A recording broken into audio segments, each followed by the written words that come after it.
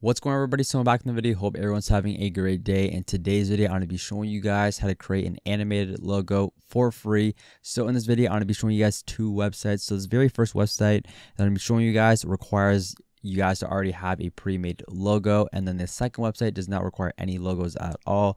So we're going to be checking out this website first. So once you are on this website right here, you guys can click on load file, and then you guys can drop in your image, or if you have an MP4 video, it's probably a lot easier if you have an image instead, such as like a PNG or a JPEG. So I just downloaded one from Google, and I'm gonna show you guys that one right quickly right here. So if I go to my desktop and load this file up, this is the logo that I currently have. So what you want to do is you want to set to the GIF right here, so the GIF, and then there's going to be a bunch of customizations, so you guys can get really creative with this.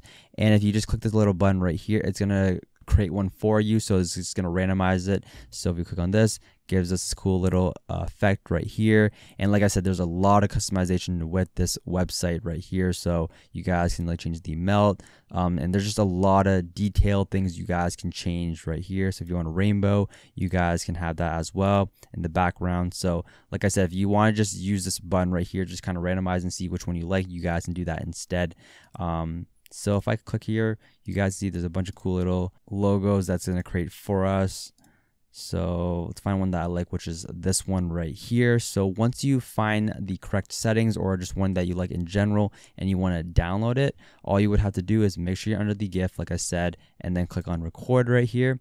It's going to record this specific GIF for us, and then once it is finished recording, it's going to process and then download it. So there is the file right there. It's a .gif file, and you guys can open that up, and then you're going to be able to upload this on, like, for example, Discord. If you want to upload for your profile, it's going to show the exact same GIF as you guys can see right here.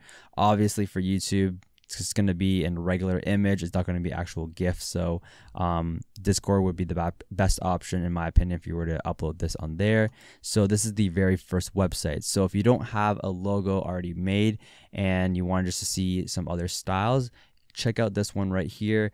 Like I said, I'm gonna have both links down below in the description, and make sure you're under the Discord icons. And if you scroll down right here, there's gonna be a bunch of already pre-made animated icons right here. So there's a couple to select from right here.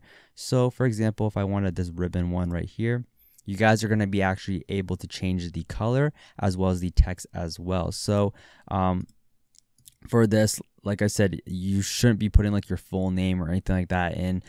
Most likely 2 letters, maybe 3 max, because you're not going to be able to resize the actual text size. So if I put LS right here, we can change the color. You guys can see a little preview on that.